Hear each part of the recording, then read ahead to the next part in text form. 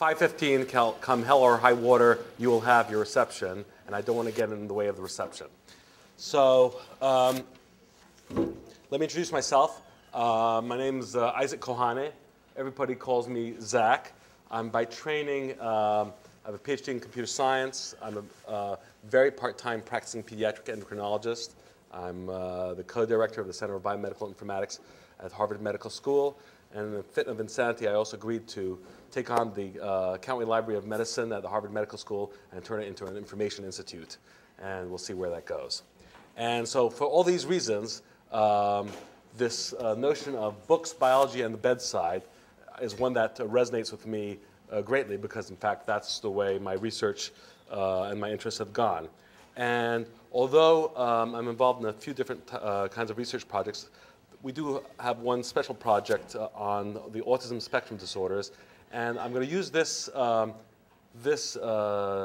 unfortunate disease as an illustration of how we are actually using computing, not as a tool to help us do the investigations, but as the primary investigative driver and, of our research. All right. So first, we're going to give you a background of what is autism. Then I'll describe the multimodal approach that we're using, the multimodal computational approach that we're using to investigate autism. And then I'll discuss opportunities for collaboration. So autism spectrum disorder. A lot of people have seen Rain Man, or I'm beginning to realize I'm old. Some people have seen Rain Man when Tom Cruise was still sane. And unfortunately, that's only one end of what's actually somewhere in the middle to high functioning end of autism spectrum.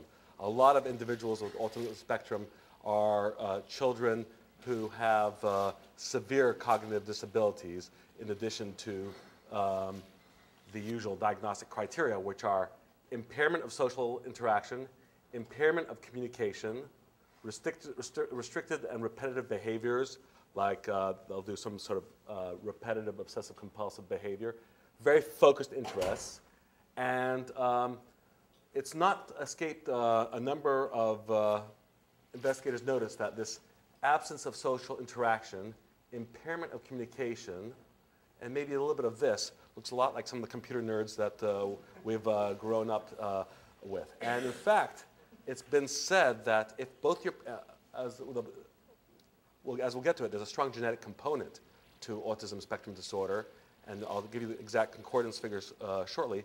But just as a factoid, it's been estimated that if both your parents are MIT faculty, the chance of you having the mild end of autism spectrum disorder is as high as 20%, which is actually, yes, it is, unfortunately. Yeah, and since a lot of my grad students are MIT grad students, somehow it makes a lot of sense.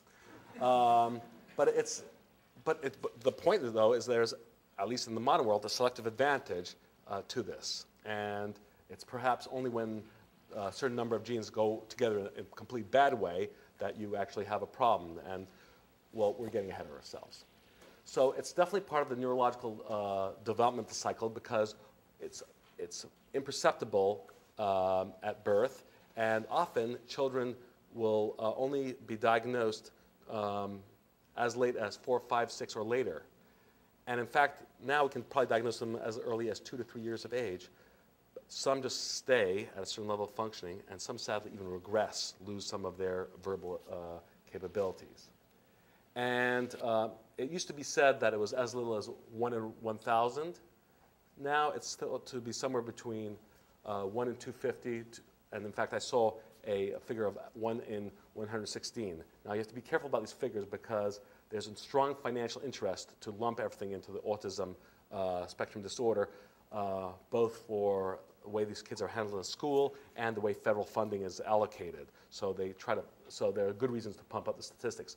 But I think it's fair to say, based at least on my meta-analysis, that it's somewhere around 1 in 300 to 1 in 200, which puts it way beyond most of the monogenic diseases that we care about. The most frequent monogenic disease that we know of is hematochromatosis, which is iron deposition disease in the liver, and that's, I think, 1 in 300. And so it's a significant disease, and if, God forbid, it's in your family, then you know the adage, you're never happier than your saddest kid. And what's sadder about autism is that we really don't know what causes it. And we don't know what causes things, then science begins to look more like superstition. So in the 1950s, for instance, it was thought that it was the cold withholding mothers that actually were the cause of autism. It was the dominant theory, probably by some of the psychoanalysts who live around us here in Cambridge. And I kid you not. And what's ironic, and I'll jump ahead, is that it looks very much like a male-dominant disease. 4 out of 5 individuals who are male have, 4 out of 5 individuals who have autism are male, and furthermore, we have hints that this is being transmitted through male. So in fact, and if you, in fact you look at some of the phenotypes of the parents, because it goes in families, it's actually the fathers who actually are a little bit on the Asperger's mild autism side, and not the mothers. But because of the sociological biases, these superstitions took the place of science. Then there's been other things which have been tried, and they just don't pan out. Prenatal and neonatal viral infection, and of course, most recently, immunization. I would rather not be forced to discuss this, except to say that there are several countries in Europe, for instance, which stopped using mercury in their vaccines quite a while ago, and the autism rates keep on going up. And so it's unlikely to be the cause. What's the relation between that and Asperger's? And what? Asperger's? So there is when you have a child with autism, you're very, very angry because a horrible thing happened to your family, and you don't know why. And what then happens is that you look back about what happened before you noticed the kid had, before the kid was diagnosed. And guess what? When you're an infant, you're getting a shot about every 2 to 3 months. So there's always a shot that came before it. And so there's become a whole industry of belief around immunizations. The question was what Asperger's relation to... Oh, sorry. Asperger's is on the mild end of autism spectrum disorder. I apologize. Thank you. I misunderstood. One of the common techniques for looking at a genetic cause for something that's supposed to be genetic is to look at a population of affected versus unaffected individuals and looking at variants across the genome and seeing what is the relative frequency of these variants in the affected population.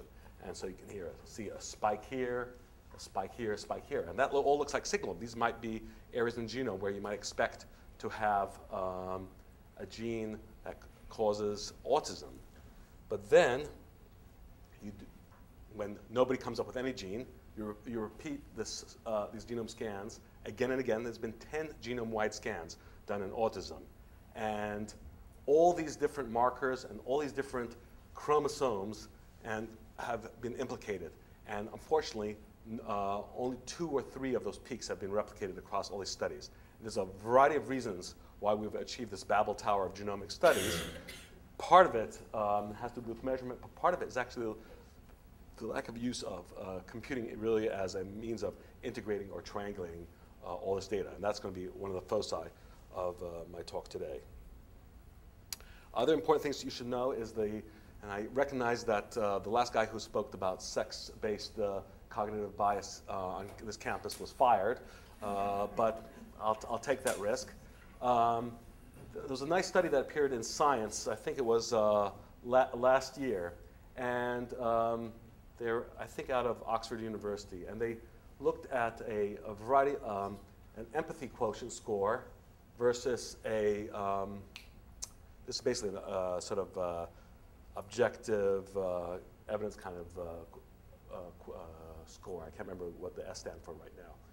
And what they see is that, as you see, the control males are in this middle area, but there's a dabbling of extreme S scores in these males. And furthermore, you see the females are shifted. I mean, there's a great overlap. They're shifted towards the the empathy, high empathy quotient scores. The Asperger's autism group, though, as you see, is shifted in this direction very heavily, raising the question of this, quote, extreme male brain. And of course, there's lots of late night jokes about these qualities of men, not listening, not good social contact, et cetera, et cetera. And so there's an argument that some of those qualities are being exaggerated in these individuals. And in fact, there's a number of genomic studies, well, genetic studies, where they've looked at gene expression in parts of the brain that are, in fact, enhanced, for instance, in the left part of the brain in males. And so all this is going to say that not only is this a disease in which you have 4 times as many more affected males as females, but the behavioral / social interaction pattern is shifted towards this extreme male region. And so currently, what's the best vague guess of what this is all about? That it's a complex trait that involves mutations in many genes, that it has a strong inherited component, that if you're a monozygotic twin, your chance of having autism is greater than 90%. So if your twin got it, you're likely to get it.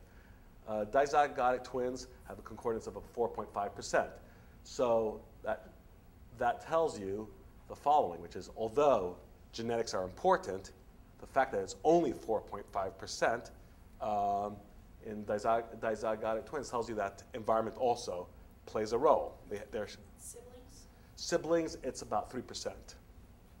And previously, we've revisited a lot of families and where they had one individual. In closer probing, there's a lot more multiplex families than we thought, where in one subtree there's a kid with autism, and another subtree there's an adult with autism.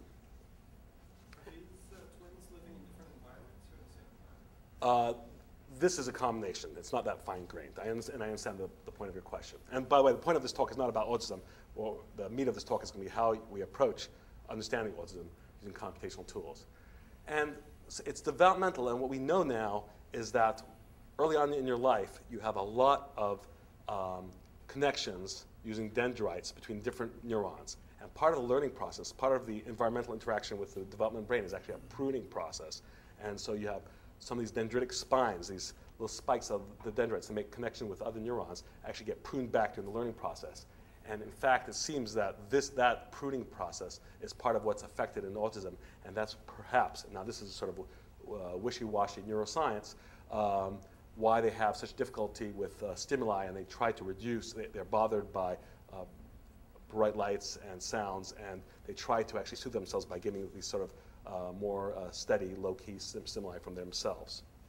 So having given you this introduction to autism, let me try to tell you the approach that we're taking as part of the Boston Autism Consortium, which includes people at Children's Hospital, at MIT, at MGH, at the Broad, at Tufts, and BU. And so we're approaching it by looking at neurological function, genetics, environment, behavioral, and cognitive milieu. But what's bringing all this together is an intersection between the wet biology techniques, what we know already about the gene process interactions, and some clinical measures. And I'm going to make that very concrete for you shortly, how we're bringing all these together, and that information is the central mechanism for triangulating, pun intended, visual pun intended, this process. There's lots of different ways that we can measure how the gene relates ultimately to function. So just repeat for those who have forgotten all their basic biology. Gene made of DNA gets transcribed into RNA, which gets translated into protein. That's the dogma. There's some now interesting exceptions and wrinkles on that dogma, but good enough.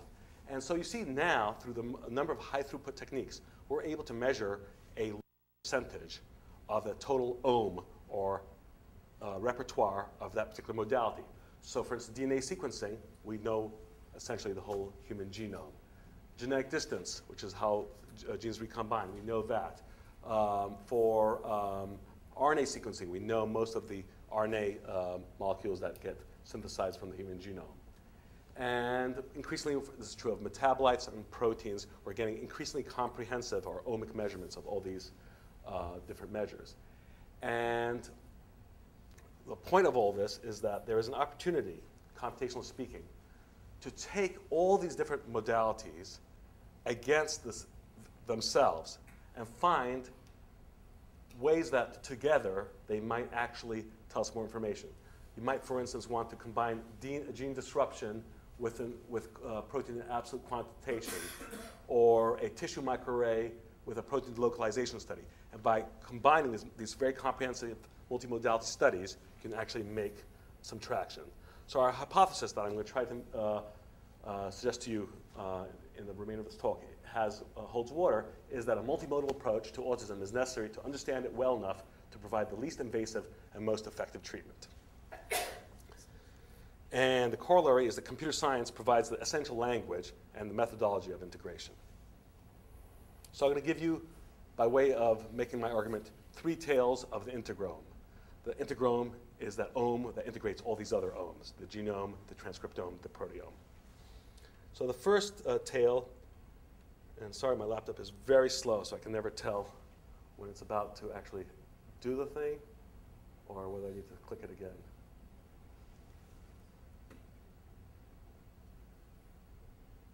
There we go. So, for those of you who are men, as we all get older, sooner or later, someone's going to measure this very old school biomarker, prostate-specific antigen, and decide, based on that level that they measure, whether or not to whack out this organ out between your legs. And hopefully that'll go well, one way or the other. But it's not uncontroversial. And the reason why it's not uncontroversial will be explained during this talk. But the point that the reason we know it's controversial is, look, there's 1,410 articles just describing the right way to interpret that prostate-specific antigen. And furthermore, there's 179 review articles. It's not uncontroversial. And some people choose not to do, some well-informed doctors choose not even to do this test because they feel so confused by this. And so what are we going to do now with measurement of thousands of gene products to actually systematically address this problem, so we don't actually start removing everybody's breasts, ovaries, and prostates just because we have some statistical flukes? So I think the real challenge is what people call biomarkers, but what I call finding the true names of disease. Back 100 years ago, I could do the moral equivalent of visiting a patient and diagnosing them with fever. Fever was a diagnosis. Now, you all may look at me and say, what the heck are you talking about? That's a symptom. But you think of all our modern diseases. Diabetes mellitus, what does that mean? Sweet piss. Cancer, what does it mean? Uncontrolled growth. Systemic lupus, what does that mean? Red bumps all over your body and pains. Every single disease we have is a description of symptoms, the diagnosis of symptoms, not of disease, with just a few exceptions. Metabolic diseases and infectious diseases, where the name of the disease is the name of the infectious agent. But with exception of those diseases, our diagnoses reflect our lack of understanding of the diseases. They're phenomenological descriptions. They're not etiological or mechanistic descriptions. And it's somewhat humbling as a physician to actually realize how backward we are in that respect. So we're not that far from diagnosing fever. And so it's very important to go back a few hundred years to Linnaeus. Because Linnaeus had a similar problem. He had all these different factoids about these medicinal herbs that he was trying to compile for use in medicine. And it was the chemical screening of that time. And he couldn't make any headway because everything had a fancy Latin name that bore no relationship to the other. So he created the binomial system, whereby the first name told you what class the second name belonged to. So we are all of the Homo class. And for those of us who are computer nerds who program at night, it's a joke, but in fact, we're classified as Homo diurnus because when he was making the classification, he viewed us correctly as not the nocturnal primates. But of course, with lights and so on, we've flipped our cycles. But by having this binomial system, it's huge power, because now you can classify like things together and start creating generalizations. And so the goal of the biomarker task is, can we find a similar classification of diseases that reflects their true nature rather than some arbitrary historical accident of the way diseases were discovered? So let's start talking real computer applications. Then the NIH, with your tax dollars, has an institute called the National Library of Medicine. Within the National Library of Medicine, they have a database called the Gene Expression Omnibus, GEO. So, probably not everybody in this room knows what a gene chip is, and I'll do the 5-second version of it.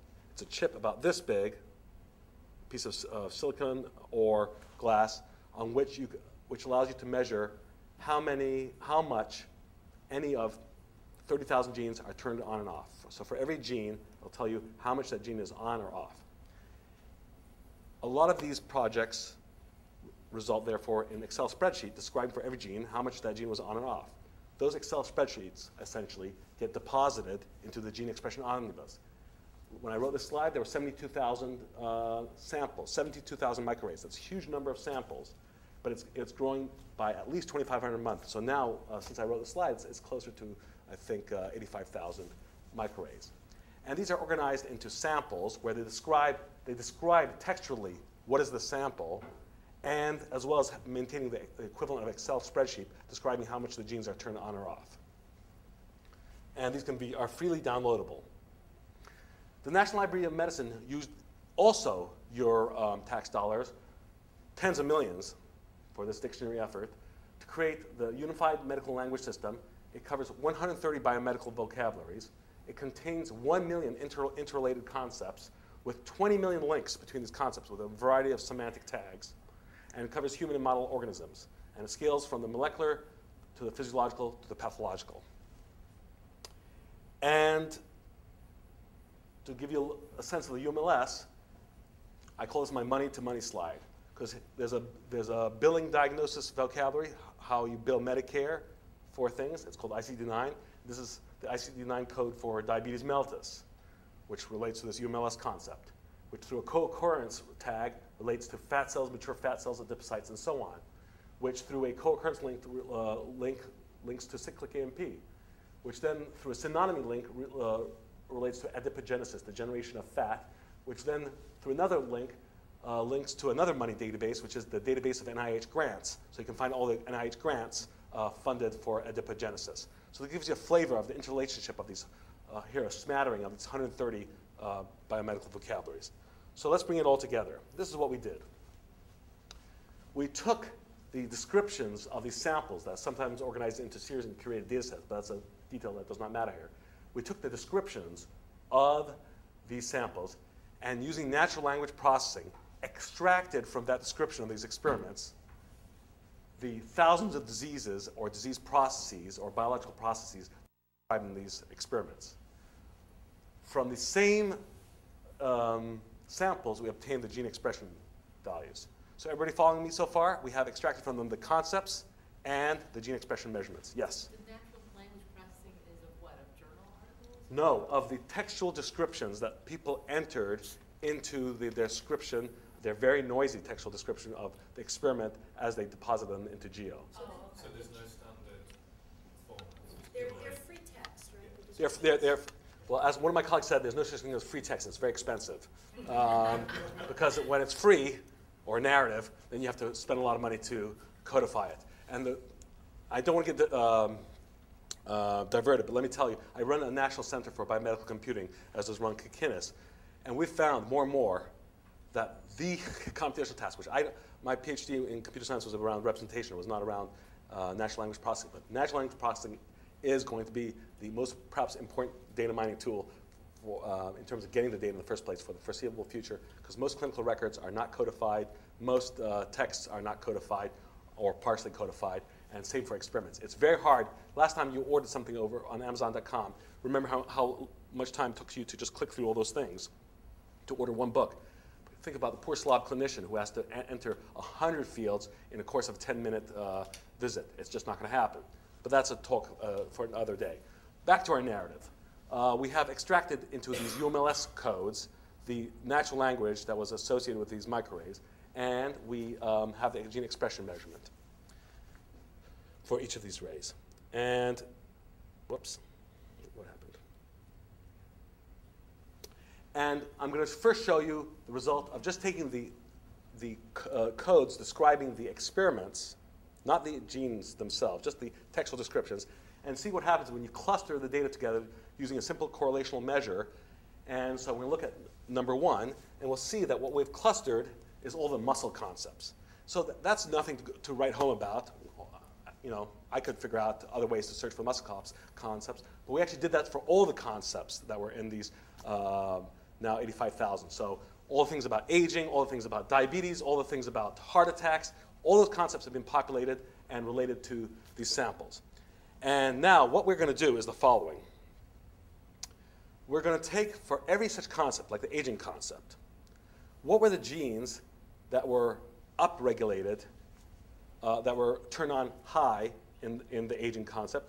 What are the genes that were turned down in the aging concept? And we'll do that for every single concept. So for instance, what are the genes that are turned up in heart attacks versus down in heart attacks? What are the genes that are turned up in stomach ulcers and down in stomach ulcers? And now this is part of the True Names project. We're going to relate the diseases to one another by how much they share the diseases that are up and down. And what we find, lo and behold, is that there are many diseases that get near to one another in ways we had not expected.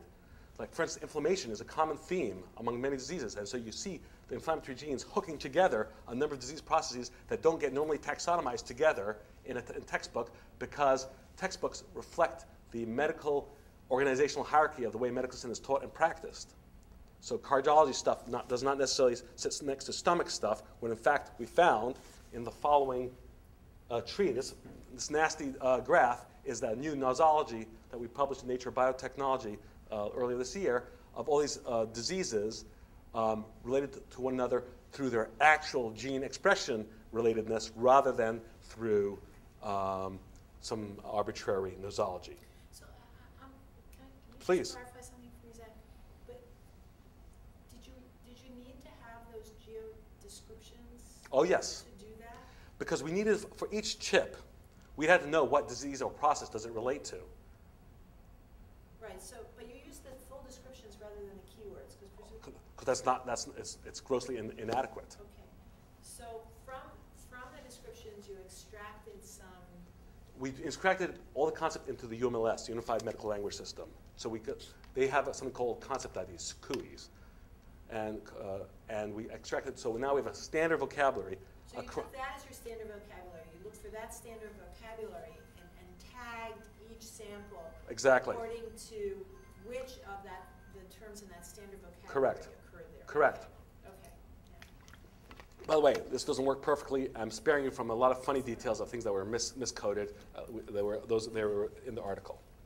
This is one more question. In these 80,000 microarrays, is each one person's information? It's one person, one rat, one something. One thing. One thing. So Well, it's a vector. It's a vector of, let's say, 30,000 for that one. But for each one of these diseases or traits or something, is there more than one, or is there? Oh yes. Okay. This doesn't work if there's more Right. than That's one. what Right. So how many are there? So there's hundreds of diseases.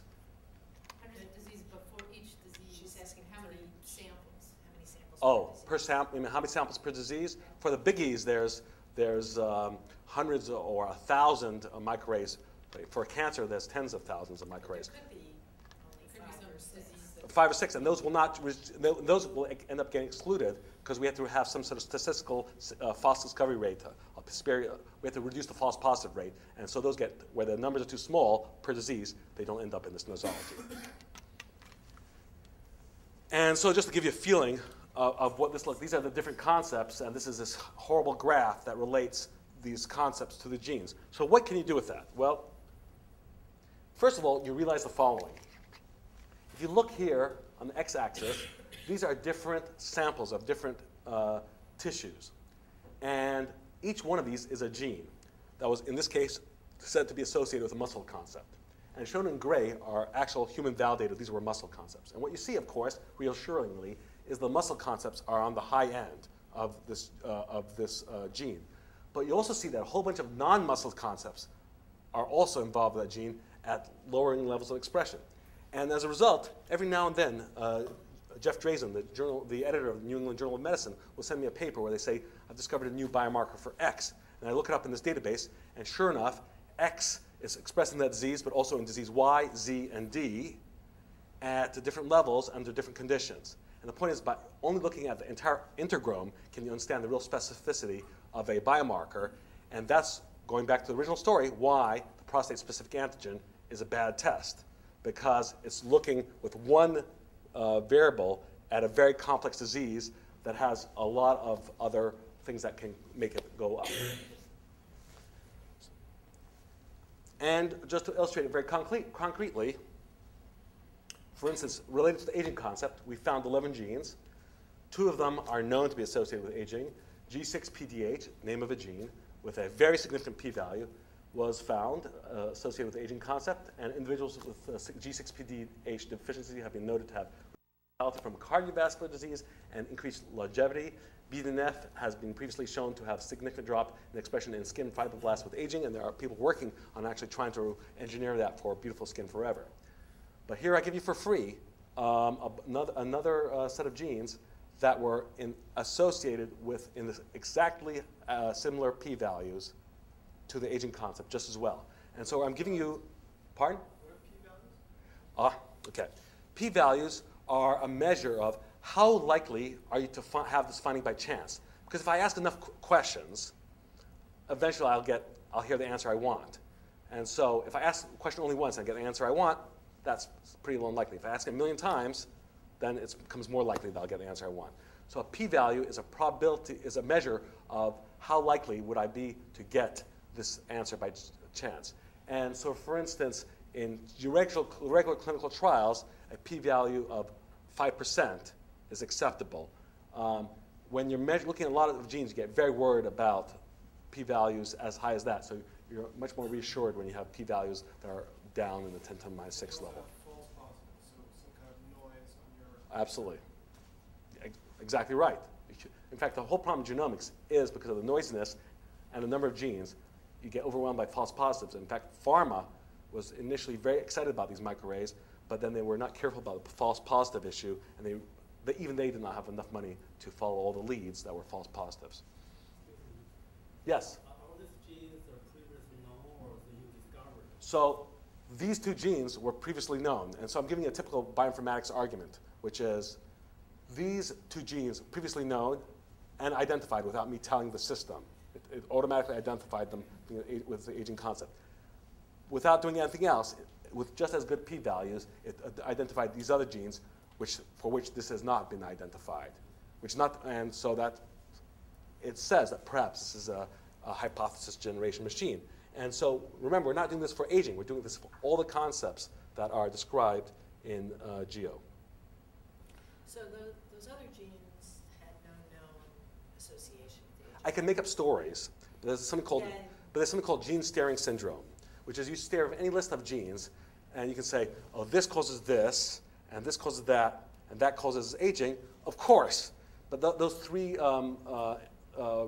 inductive steps actually are highly suspect because it's too easy to do. Can I ask one other technical Sure. question? Are you assuming some kind of underlying parametric distribution to do with Non-parametric. We did non-parametric tests and false discovery controlled, and that blew away a lot of things that might have been otherwise there.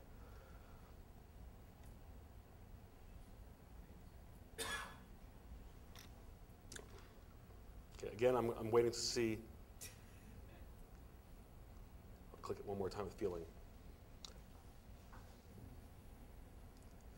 So this is work that was done about 6 years ago by one of my former students, Atul Butte, who's now assistant professor at Stanford. And he took this very nice shot of a chapel here in Harvard Square. And it said on it, nothing unconnected ever occurs. And what did that mean to us? It meant to us that in order for a cell to exist, all events within it have to be coordinated in order for it to be able to respond to an environmental stimulus, like there's glucose around, let me get the machinery in place to burn glucose. There's, I've been told to die through the cell death program, let me get the machinery going. And getting machinery going means a bunch of things has to be correlated together in order for it to happen.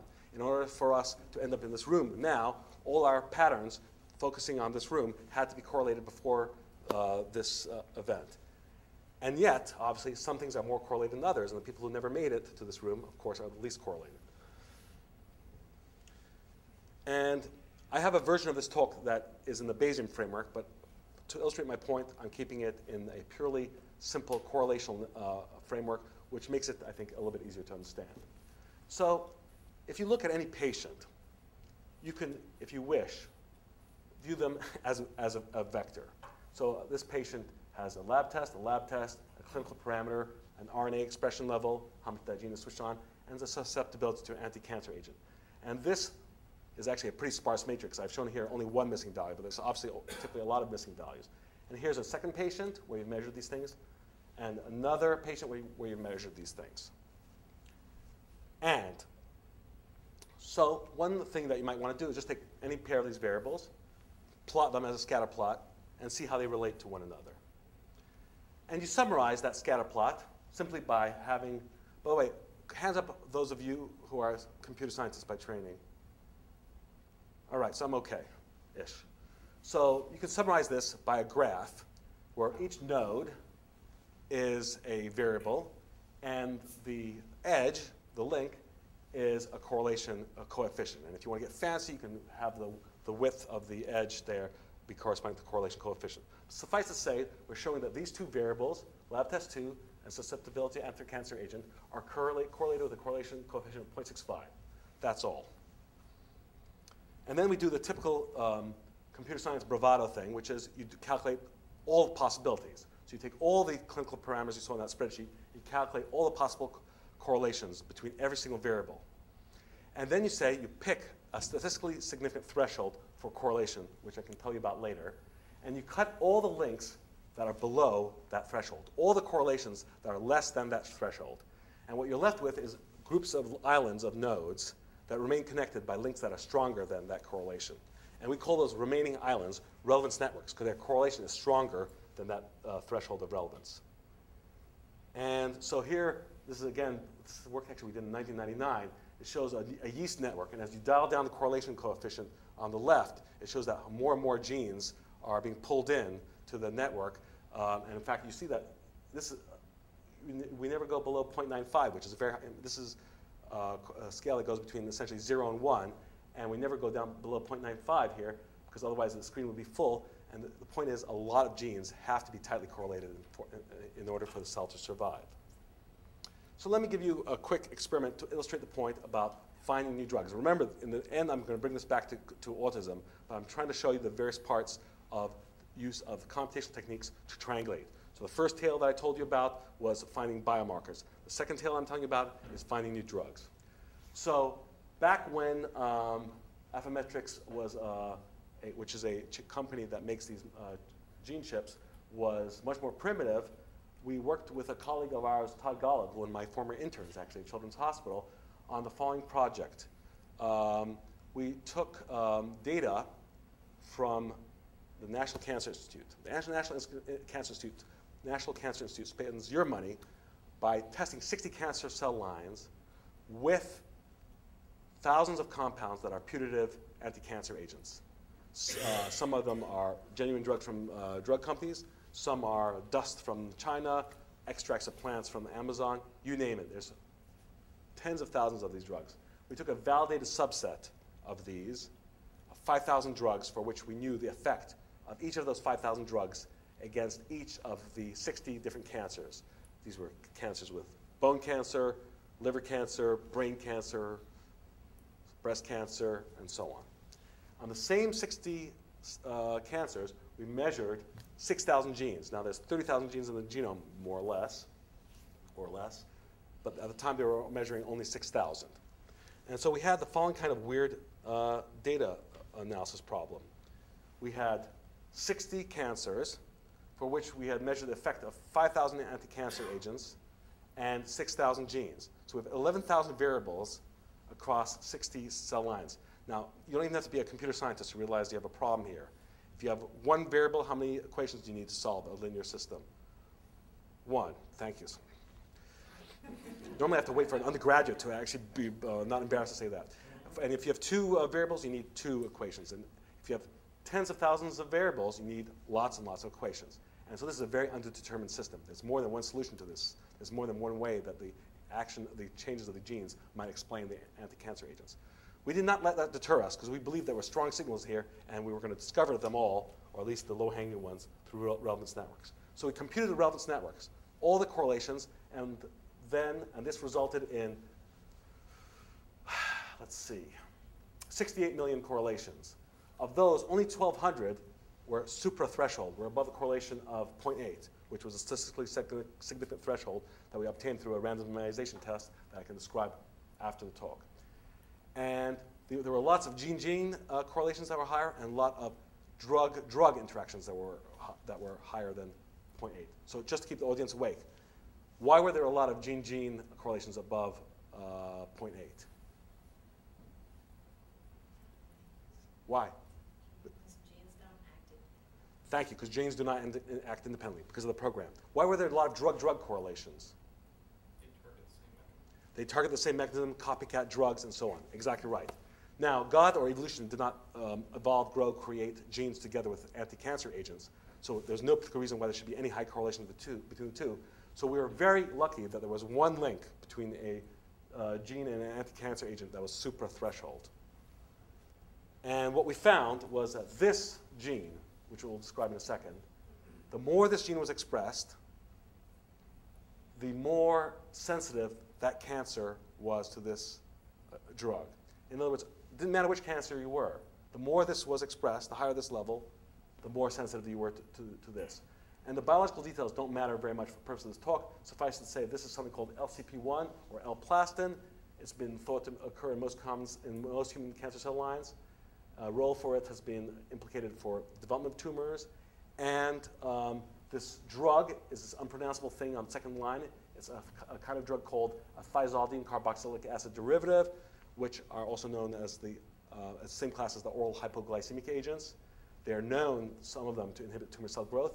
And moreover, when we published this in PNAS in 2000, a group at the NCI afterwards showed in vitro that if they turned on the expression of this gene in one cell line, indeed, the cell line became more resistant to that drug. And so we had gone through 68 million correlations and actually found a genuine target in a purely computational fashion. Rescuing the univariate.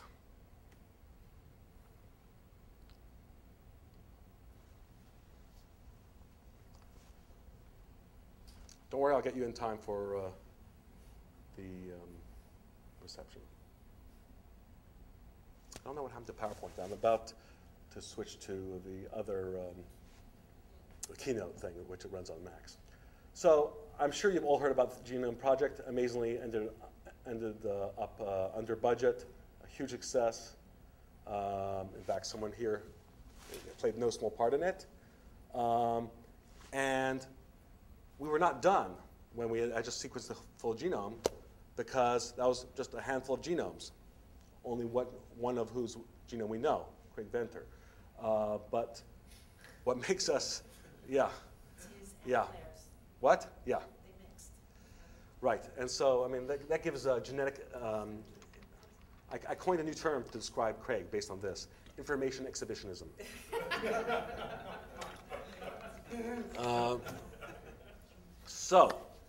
But of course, when you were trying to understand human disease, since we're not exactly the same, thank God, it's actually variations around the human genome that matters. And I'm going to try to spare you the details so I can make my point. But so if you can catch up with me in terms of basic vocabulary, so there's a genetic sequence, and the polymorphism is when you have a difference in sequence. And a single nucleotide polymorphism is when the difference in sequence is only for one base. And here you see a T to G polymorphism. And just because it's terminology, nothing deep, a SNP, by definition, not through any scientific reason, is typically said to have to occur in at least 1% of the population. And they are the most common type of variants, are the ones known. If you look at individuals and look at things that are not common, we probably have maybe 10 times as many variants which are private to us, our families, and our immediate lineages. And there's three types of SNPs that it's worth talking about. A SNP that occurs, a base change in a coding region in the thing that is going to become a protein. In a regulatory SNP, that is going to occur in a place that regulates how much the genes are turned on, and a synonymous SNP, which makes is in the coding region, but doesn't really change the amino acid because more than one triplet of ACTG can correspond to one amino acid. And so when you look at a bunch of individuals, where here every line is individual, you see here what their genotypes are. We see in blue when the individual on that row has the common SNP in this position. Here he has a common, he or she has a common SNP. Here she has a common SNP. And here she is a heterozygote. She has both SNPs. And here this person is homozygous for the less frequent SNP. So I'm going to tell you a factoid, and then just to keep you awake, you're going to tell me the answer. It's probably a good bet now that it really is the case that we all came out of Africa, and that there was a bottleneck of individuals, maybe less than 100, who came out of Africa, from which all the non-African populations in the world come from. Based on that, let's draw a line. Are the African Americans above or below the line? See, I'm really trying to pull Larry Summers. I'm really, yeah. And everybody's afraid to answer. So, okay, so I'll spare you the anguish. It turns out this is the Africans. Why is it? Because there's much more genetic diversity. They were this huge population, and in fact, it's very interesting. If you look at African Americans, you can actually subgroup them by their port of entry because they were pulled out of different regions of Africa into slavery, and the different port of entry actually defined where they came from in Africa, and so different parts of the country will have a preponderance of different SNPs. But the bottom line is they're much more genetically heterogeneous than whites or Asians. So the game that we play using these SNPs is we're interested in a gene that causes the disease, in a variant that causes the disease. But we don't know how to measure it directly. We just can pepper the genome with markers that are associated with the phenotype. In other words, if you see this marker lot, that you can predict that you're going to have that phenotype. And if these markers are laid densely enough on the entire genome, we hope it'll be close enough to implicate the causative genotype. And in the interest of time, I'm not going to spend time on that previous slide about linkage disequilibrium. Still today, but increasingly less so when we're now able to measure all the SNPs in the human genome, individuals have done studies where they pick through the literature a number of genes, a handful of genes, and they say, okay, I'm looking at this process, let's say stroke, and let me find all the genes that have been implicated in stroke. And then I'm going to look at all the SNPs in the genes that I've implicated in stroke, let's say 200 genes, and see if any of those SNPs in those genes that make sense for being involved in stroke have a different frequency in patients who've had stroke versus those who didn't have stroke. So let me give you an example of a successful genomic study of the future. In African Americans, as you well know, sickle cell disease is a monogenic disorder. If you have the variant, you have the disease. And a subgroup of these individuals will have stroke before 18 years of age, which is not the usual time people have stroke. And since only 68% of these individuals have stroke, clearly it's not just the primary hemoglobin mutation that's causing the disease. Can we find the other genes that are contributing to this risk? Again, for the interest of time, I will skip on what this what the study details were. But here's the point. A group at BU first published this data where they looked at each individual gene and said, what is the odds ratio, what was the likelihood of seeing one variant more in the stroke population in kids with sickle cell disease versus those that did not? And they barely had a significance after multiple hypothesis correcting on one gene and not on the others. And so essentially it was negative. They published in a very reputable journal essentially a negative result. No variants were additional variants were predictive of stroke. So then one of my colleagues, Marco Ramoni, who's a Bayesian statistician, computer scientist, I should say, he killed me by calling him a statistician, actually did the following study using a Bayesian network induction model. So I just quickly remind everybody some basic theory of causality. You can actually say that shoe size and literacy is correlated, right? And therefore, and that's true, right? And therefore, if you increase the shoe size of kids, they'll become more literate. I think that's the logical conclusion. But of course, if you add a new variable in there, A, then these two things become conditionally independent. And you understand that shoe size is not going to affect those. And it's through covariating through age. How can you tell that? You could numbers, you don't have meaning. Yeah, you do have numbers. That's exactly right. And what you do is, with these two alone, you can't. If that's all that I give you the universe, you can't. But if I give you a universe with these three, what I have to find out is, across all my experiments, what's the most likely model? Are these two varying as a function of this, or as a function of each other? You can actually, because you can actually measure the likelihood by looking at each instance, each row, each measurement, saying, oh, there are cases where this changed and these both changed, but they did not. Let's see. I'm trying to say this in a obvious way. So there may be instances where this will change, and this will change, but this will change and this doesn't. But every time this changed, they both change. That would prove to you that that was the case. And of course, things are never that clear cut, and so you actually have to measure as follows.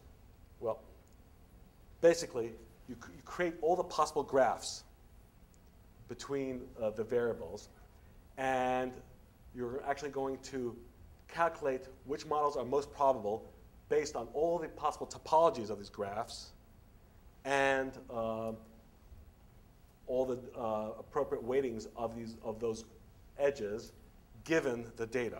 More formally, you're actually going to calculate the probability of the model given the data, assuming this very simple Bayesian transformation.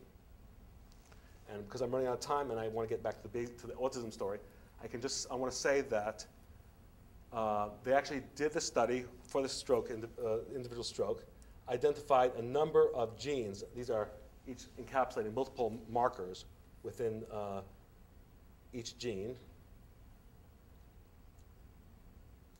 And they found remarkably good risk predictions on combinations of variants. In other words, although you could not predict with one variant at a time, by looking at variants across these genes, they were able to say the following combinations give you very significant risks. And so they could actually predict who had stroke with an accuracy of 98%. So if they went from a failure study to a multigenic predictor study, so a failure study in a single gene modality to a multigenic predictor that was 98.2%, and in a second population, they actually repeated the same predictor, and they got 88%. I mean, of course, they did all the usual things that you do in computer science, like cross-validation, but when you do the same population, it's never particularly convincing. They did it with a second population, and they got extremely good accuracy, as you can see, 80%. And this was published in Nature Genetics, and I actually do think it's a new model of how to actually use all these variants together to find a complex disease. So in the interest of time, I want to move forward to the autism story. How do we extract knowledge from this quagmire? Look at here's just sampling all these different papers that anybody who's a researcher in autism has to understand, relating all these different variants to autism. And in a nutshell, there is a very powerful area, again, of natural language processing, where we and others are working to link genes to diseases by actually mining the literature for these relationships. So this is work that was done by one of my colleagues at Columbia, Andrei Rozhetsky, and he was able to identify this subgraph of processes involved in apoptosis just by reading literature. Now, that might sound unimpressive to you because, after all, is he just not recreating what we already know? The point is, you never can find one paper that has all of this, or one diagram like this, or one set of knowledge that allow you to look at a microarray experiment like this. And so that's exactly what we're planning to do for autism, and we're creating a bibliome workbench that allows you to actually go into literature, pull out of literature all the noun phrases describing disease processes related to autism and the genes that have been implicated with those disease processes in the literature, and see how they relate to see if we can then prioritize which genes we're further going to study.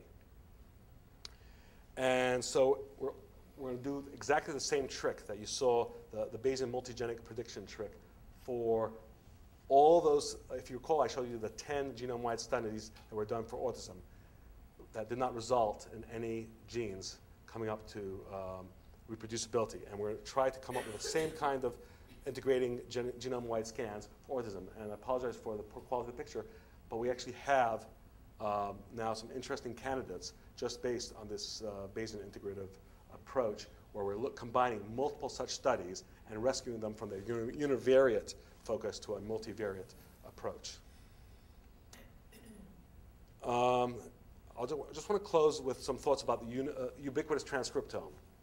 So we have 30,000 genes, and those genes have to essentially do everything to regulate and make a cell, to make a cell membrane, to build the mitochondria, to build the nucleus, to build all the replication materials, to build channels in and out of cells. All that stuff is the task of the genes that are then transcribed into mRNA, that are then transcribed into protein. And as I was getting more and more involved in functional genomics, I started seeing that again and again, the same gene names that I was used to seeing in one area, let's say muscle disease, I was beginning to see in other areas.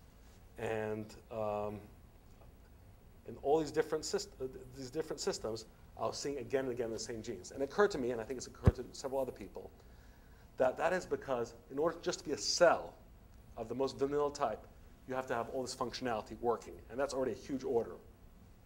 The remainder, being a nerve cell, or being a liver cell, or being a blood cell, is just the icing on top. Because there's all this huge amount of plumbing that has to work in the first place. And the rest of it is relatively, it is incredibly important, but relatively minor specialization. And consequently, because every cell has to have, more or less every cell has to have a mitochondria, all the transport mechanisms, the transcriptome is going to be shared across these different tissues. And that realization was important because in autism, unlike cancer, no one's going to give me a piece, thank God, of a kid's brain to measure the gene expression. But if indeed a lot of the transcriptome is shared with white blood cells, and we're lucky enough that, and in fact, by the way, I can quantify, between 60 to 80% of the transcriptome is shared across all cells in the human body. So if we're lucky enough that there is a gene that's dysregulated in the human brain, in the cerebellum, for instance, that causes autism, that there is a chance that we'll be able to pick up its dysfunction in the white blood cells. And I can give you analogous situations. Tay-Sachs disease. What kills the children is the buildup of products of metabolism in the brain, and it causes cell death in their brain and blindness and then death. It's a horrible disease. But if you look at their liver or the white blood cells, you can see the same inclusion bodies of these unprocessed byproducts, but it doesn't kill them because the white cells are not as vulnerable as the brain cells. And the bet we're taking is that there may be a lesion in the genetic apparatus that's present in the brain, and it's not clinically manifest otherwise in the white blood cells, but we can actually measure it. And so right now, we're actually in the process of enrolling kids with autism, and we're going to do exactly the kind of stratification that I told you before about the integrome. We're going to try to find the true names of autism, because right now autism looks like one broad spectrum, but we're pretty sure that by looking at it in this fashion, we're going to find subgroups of autism with different outcomes. And after the fact, we know clinically that there are some kids who will do better with behavioral therapy, some kids who will regress no matter what you do. And we're hoping that this will allow us to create a signature for early intervention and for prediction. But it may be able to do something more than that. And by the way, this is just early clustering of our results 5 months ago to suggest that there is some similarity. But if you actually project these individuals into principled component space, and I apologize to those who are not mathematically inclined, but basically each one of these balls is a patient, and it's in a space where we're capturing a lot of the variance of these patients. And so if these are a lot of normal patients, and here's a mix of normal and affected individuals, it'd be very nice to be able to now start seeing if we can use some therapies to push the transcriptome of these individuals in this area, because that would be the first evidence that we actually could have a real treatment for autism. And so, for instance, right now we're enrolling kids in schools and looking at their behavioral therapy and see if the behavioral therapy is pushing them in the direction of normality. This will give us a basis, perhaps, of evaluating our treatments. So it's the moral equivalent of high-throughput screening for cancer, but for autism. And so another thing that we're going to be doing in the integrome is taking genes that are differentially expressed in these kids and seeing if they fall under any of those linkage peaks that I showed you in those genome-wide scans. That will make us also believe more that those genes are involved. And most important, it's a social integrome. And so we actually have regular meetings between myself, Luke Kunkel, who's head of genomics at Children's, Lenny Rapport, who runs the Developmental Medicine Center, and Mike Greenberg, who runs neuroscience. And we have interactions which are diagrammed something like this. So for example, Lenny enrolls a patient. We do expression profiling. We're finding out which disease genes we believe might be involved based on gene expression. Lou does resequencing and linkage studies on these. And if we have some good candidates, Mike Greenberg actually can express these genes in rat cultures and see if they can affect the arborization, the tree-like patterning of the dendrites of these developing neurons. And I want to point out that this is largely, although the primary data are obviously not computational, the discovery mechanism here is fundamentally a computational mechanism. Because the signal is so weak,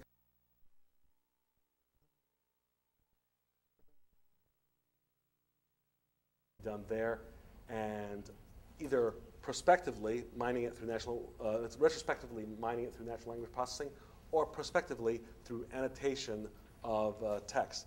And I'm talking to now some colleagues of mine, for instance, at Science Commons, who are interested in this global idea of neurocommons, and they have some ideas about markup, and I think we will have some interesting things to talk about. Higher order probabilistic integromics, I think, is another area of collaboration. How do you actually bring together these modalities of fundamental different scales and ordinality? How do you integrate larger comparative data sets? Like I talked about integrating geo from the gene expression omnibus, so those other data sets. How do you create collaborative networks so that all these different types of individuals can actually contribute to understanding how these sets of genes work? And focusing down on those variants that actually matter mechanistically is an interesting computational challenge. And with that, I thank you.